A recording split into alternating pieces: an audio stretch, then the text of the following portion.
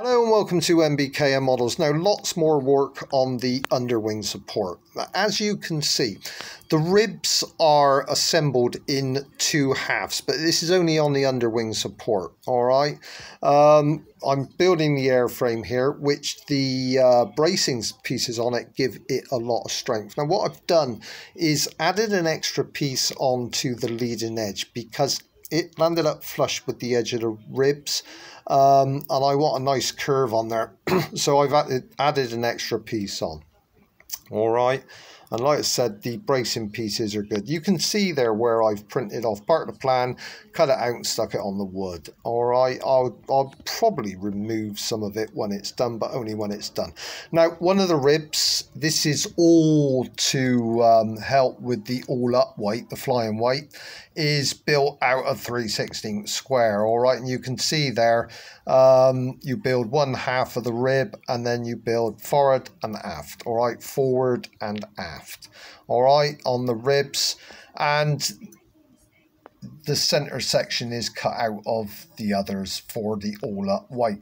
Very good build. I'm reading the drawing. Yeah, it all becomes clear once you start building. I mean, some of the drawing I couldn't make out.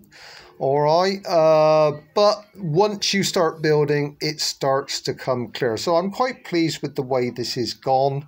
Lots of strength in it. I mean, once it's all done, I've got to fit this to that, which may be a different matter because things move. With any prefabricated sub-assembly, it moves. And there was a lot of movement on the fuselage, all right, which I've had to stick in extra bracing pieces. The aft of the fuselage was pretty much plain sailing compared to forward at the front. All right, not that easy at the front of the fuselage. Lots of movement, lots of things had to be changed. But with this, hopefully this will fit straight into that. Yeah, enjoying the build though, and I'm very pleased with it. I've put these pieces in, they've got to be cut off.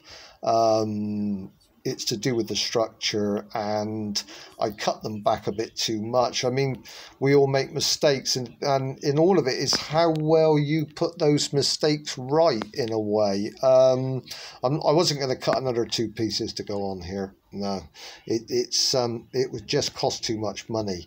So yeah, really pleased with it. Thanks for watching. Thanks for listening, and until next time.